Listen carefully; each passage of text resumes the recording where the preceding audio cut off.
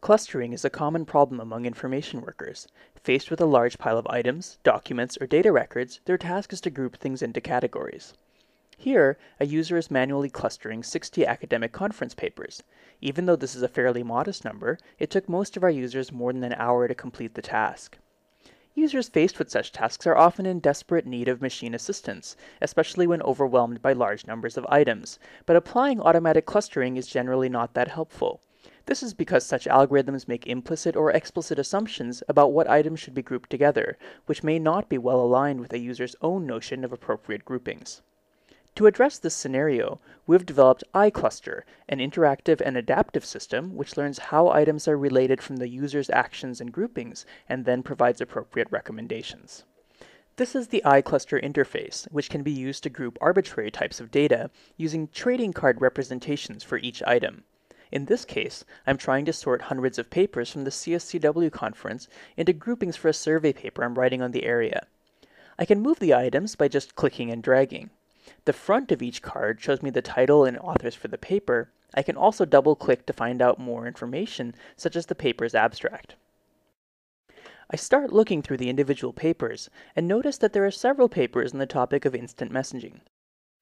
I create a new cluster and put these items into the cluster. I can also name the cluster so I can remember what it's about. I then notice that there's another couple of papers that are on the topic of gaming, and I put those into another cluster. I can also use the search bar to find other papers that are related to this topic. Here, I enter the keyword games, which gets some more papers about the gaming topic.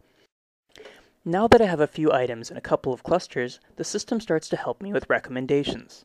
When I grab a paper on games, the system recommends that I put it into the gaming cluster. I can also click on the Suggest button for a particular cluster, and it'll show me the items that would best match that group. In this case, it suggested a couple of papers for the instant messaging cluster which are good fits, but not everything is a good match. This is because the group is still fairly small. The more items I add to the group, the better iCluster's model of that group becomes, and the better the suggestions will become. I've now jumped forward 15 minutes to where I've already grouped many items into clusters. At this point, I may want to remind myself what I've filed into a cluster, so I can click on the Expand button to take a look inside. I can now easily leaf through all the items I've put in this cluster on healthcare-related papers. Also, now that I have more items, when I click on the Suggest button, I get much more sophisticated recommendations. For instance, here's a paper on medication, here's one on moving patients around, here's one on nutrition. So it's now getting at subtle aspects of the cluster that go way beyond what simple keyword searches could find.